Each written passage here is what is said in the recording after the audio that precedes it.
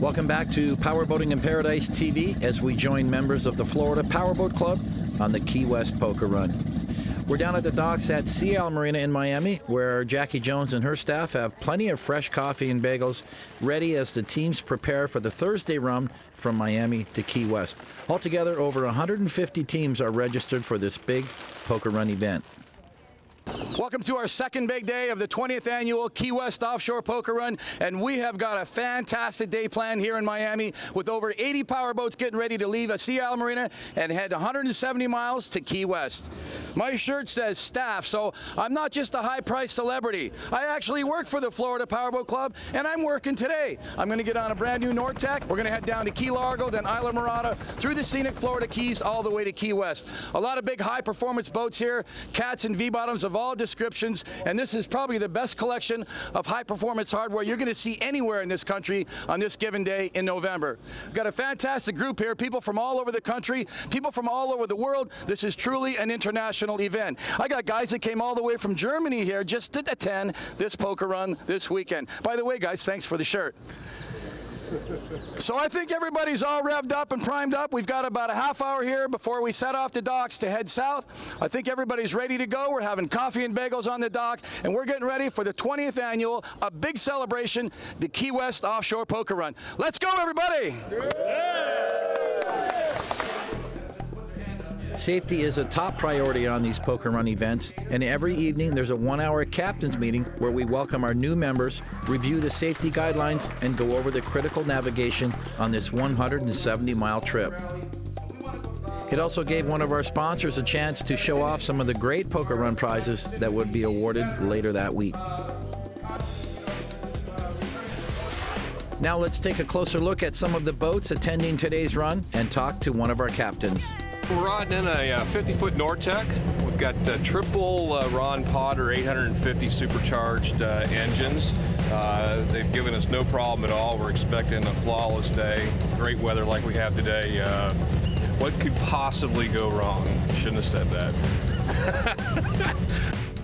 There's a huge cabin below in this 50-foot Nortec, which is always a big hit with the ladies, and it just so happens Bob is in good company today with his wife Al and 2 new crew members.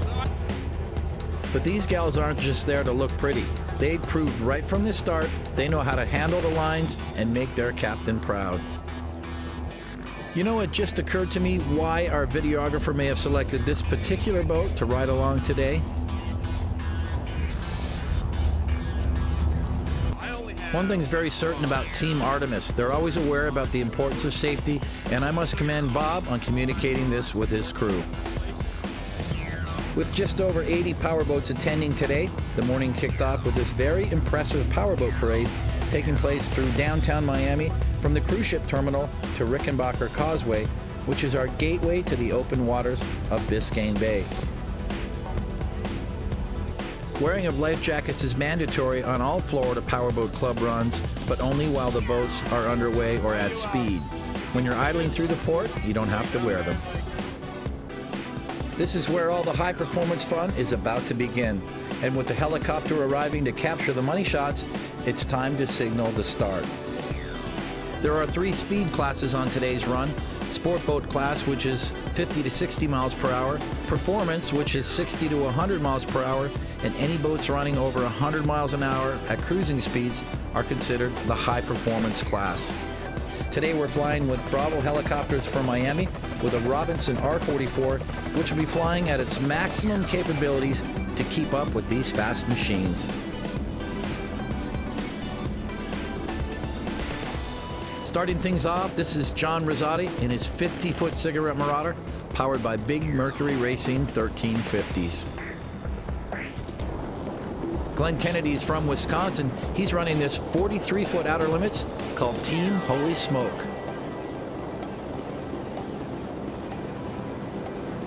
Here's Gary Smith all the way from Arizona with this colorful 40-foot skater.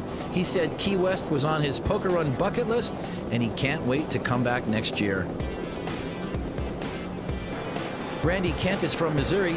He's here with this 44-foot MTI sponsored by Marine Concepts, a company that manufactures and distributes high-end boat covers. Here's another MTI. Red Eye Express belongs to Ron Zolak from Michigan, who's attended this run many times. There's a nice angle from the GoPro camera in the chopper as videographer Bruno captures the money shot of Michael Merritt in this one-of-a-kind 45-foot cigarette called Meritorious. The Key West Poker Run continues when we return for our final segment of Powerboating in Paradise TV.